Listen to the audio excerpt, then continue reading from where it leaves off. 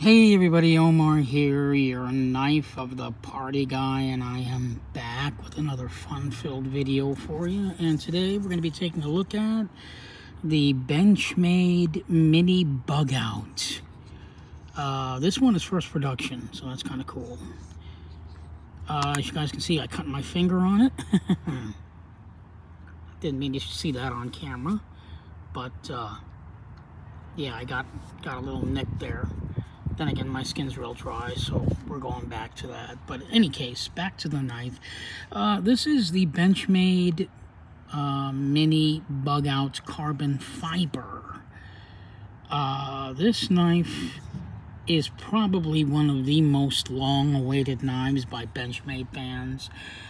This knife has been talked about for probably about a year.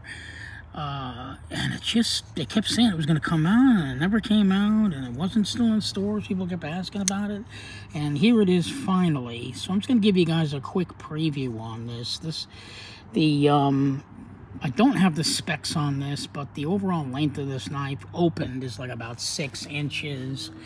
In length, we have a titanium, black wash titanium pocket clip. We've got a blue back spacer, which really pops nice and goes really well with the thumb studs. The pocket clip is two-sided. You can have it on this side of the knife or on the other side. There are the 3 screws right there. This is a really, really small knife. The opening and closing of the knife, there's 2 ways to open and close it. One of them needs actual practice. I'm still trying to get it down. Yeah, I still can't do it as well as I want to. There, see, I'm missing it. The access lock does take skill to open, and there you go, and close. So I'm still trying to get used to it.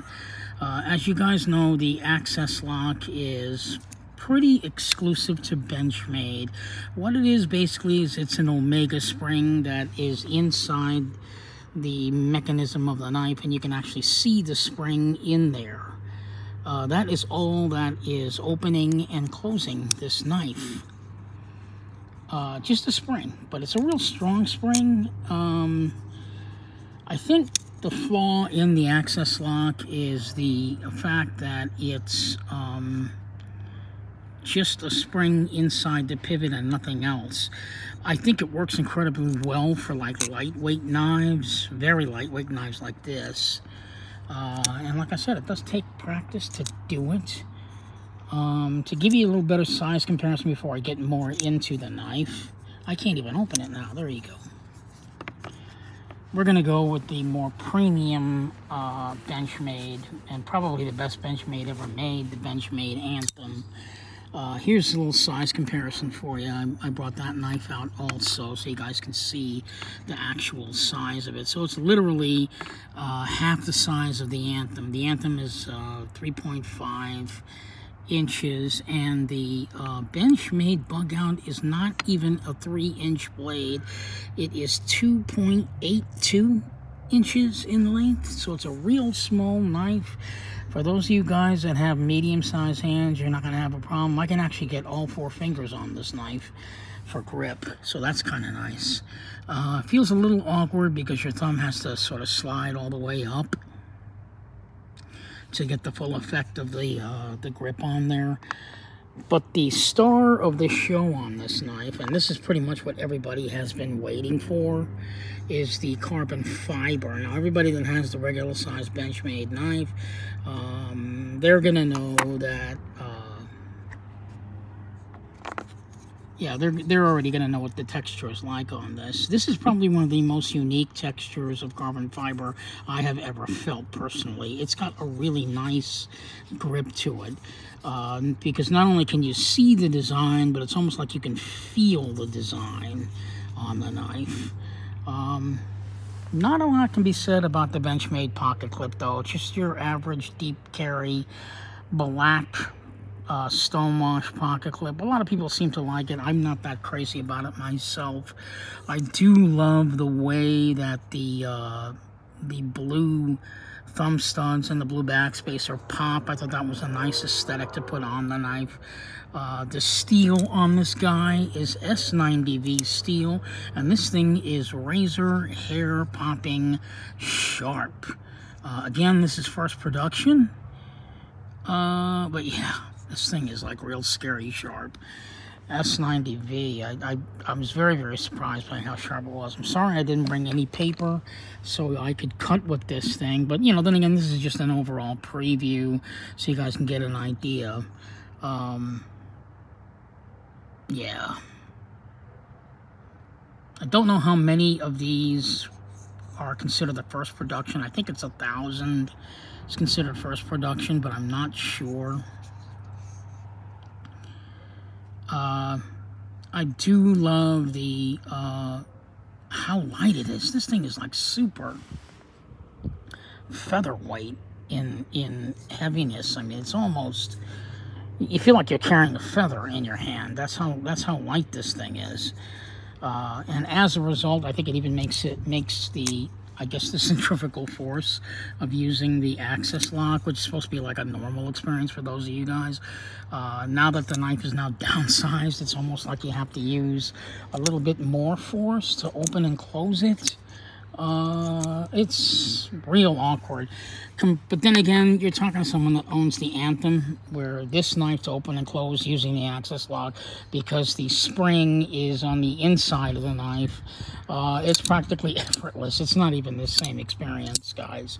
If you ever get a chance to own one of these, you're going to be like, yeah, I don't understand why they didn't get rid of the Omega spring and just make them all coil springs. But, you know, this is a much more expensive knife, and also probably a lot more, it would probably cost a lot more to produce, which is probably why it's discontinued. But back to this one, if you guys own the regular size Bugout, Benchmade Bugout, you will notice a difference in, I guess, heft.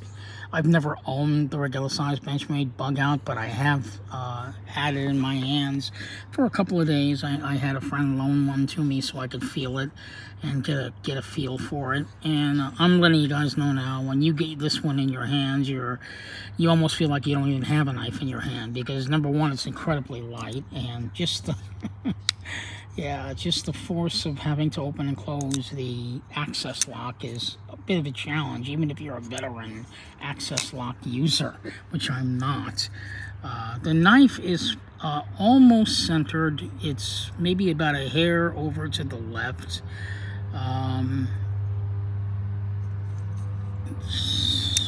It opens and closes quite challengingly, so can't get, but then again, you also have the thumb studs working with you, so that makes it a little bit easier for opening, you know.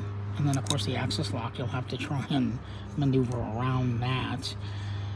Not really much to say about this one. The jimping on it it looks like it's actual jimping, but it's actually non-existent, because I don't even feel it, because the way that they did the jimping on this, it's not like the jimping is raised above the carbon fiber. It's in alignment with the carbon fiber, which means it's almost like you don't feel it. You can't really use that as jimping as a result, because it's not even rough. You almost don't even feel that it's there. But I can see why it might have been better to have the pocket clip side maybe be titanium instead of all carbon fiber, because it's really way, way, way too light. It's something you'd have to get used to.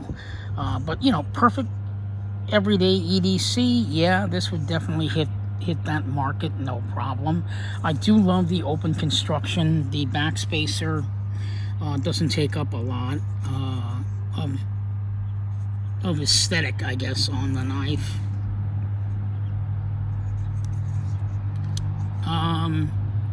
Really nice drop point blade they have on this thing. It's got a good enough of a belly. As you guys can see, I did already use it just a touch on the right there by the belly. The thing cuts incredibly well. I can't say that enough.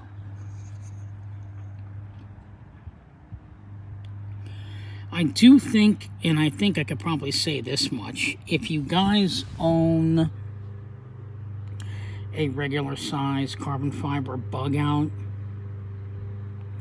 the only reason to get this knife is to get it in a smaller size, because the experience is really not all that much different, other than, let's say, the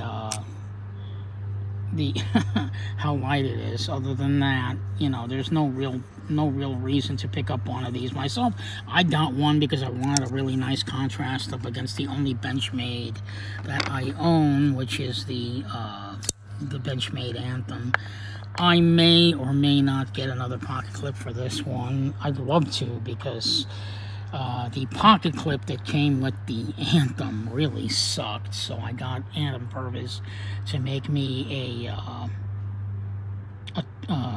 Damascus pocket clip, and that's satisfied me and fits the bill perfectly. So there is nothing else to do in this preview. I'm probably going to wind up using this knife and giving you guys more of a better preview on this. You know, more information on this knife as I use it, because I am going to be using this one. Other than that, I guess you could call this more of an unboxing than anything else. But yeah, I mean, if you're looking for a really small, unique size knife, I think the Benchmade Mini Bugout will fit your need just perfect. You know, you can pretty much carry it anywhere, and no one's gonna, you know, it's a good size to just have for everyday use. It's not at all intimidating.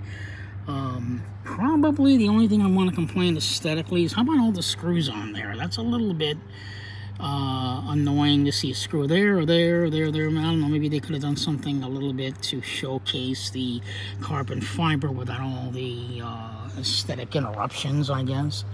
Other than that, it's a great little EDC. It does cut well. I don't think you could use this. I mean, I think you could probably even use it for maybe heavy duty up to a certain point. You know, some medium size, heavy cardboard boxes. But nothing, you know, nothing overly, nothing overly hard to use for hard use, I don't think. So, something to think about. I do like the fact they have a lanyard hole on there, even though I don't use the lanyard.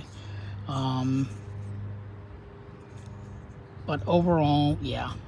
It's a really great little EDC, and it will fit your needs perfect. So that is it for just this video. I'm going to do more on this knife as I use it. But for now, this is Omar, your Knife of the Party guy, signing off, hoping you'll find the Benchmade Mini Bugout in your collection someday. Thank you so much for watching, and I'll be back with more information on this knife as I use it. Thank you so much for watching, and you guys have a fantastic Saturday afternoon.